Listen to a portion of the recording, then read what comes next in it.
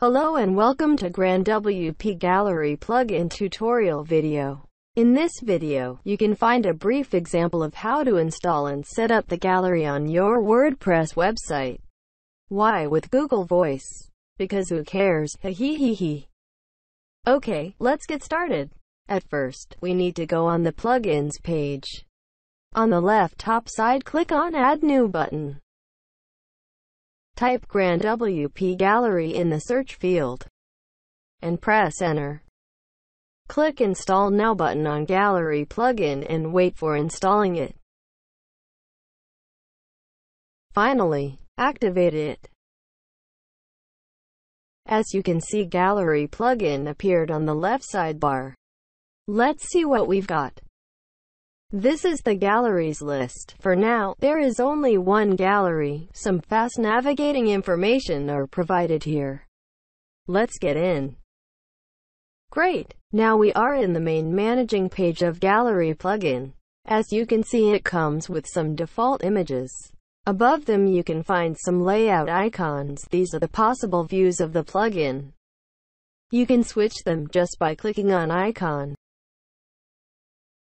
General settings above will give some additional options for each view. Custom CSS field gives you the opportunity to add custom styles right from the plugin page. Another tab is for shortcodes.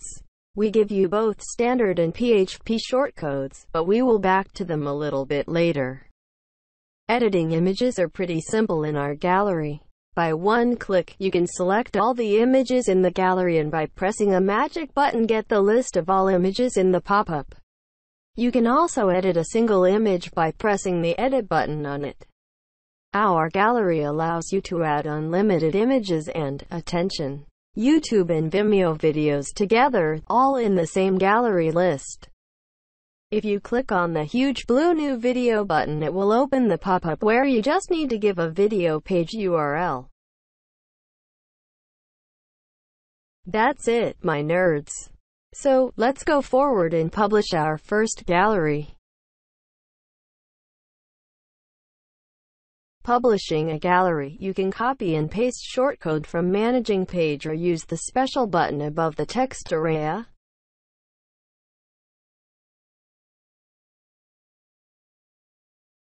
Publish the post. And let's see the result. Here it is. Let's change the view. Coming back to managing page. And let's select my fav, the carousel view. Nice, isn't it?